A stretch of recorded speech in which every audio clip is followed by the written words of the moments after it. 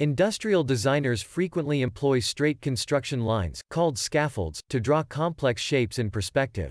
We present an algorithm capable of automatically lifting these strokes to 3D, along with subsequent curved strokes.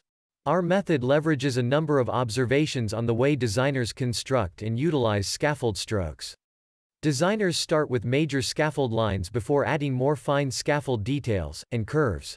Scaffolds are dominated by axis-aligned strokes, and are drawn to support space curves that pass through scaffold intersections, are tangential to scaffold lines, or lie in scaffold planes. However, while scaffolds convey important 3D information, they add significant clutter and introduce multiple accidental 2D intersections. Our key technical contribution is a sequential algorithm with an option of delayed decision, that lifts the strokes one by computing their intended 3D intersections and depth. We employ the recovered 3D information for several 3D-aware sketch editing tasks, as shown next by these viewpoint animations that bring life to sketches by imbuing them with vivid parallax effects.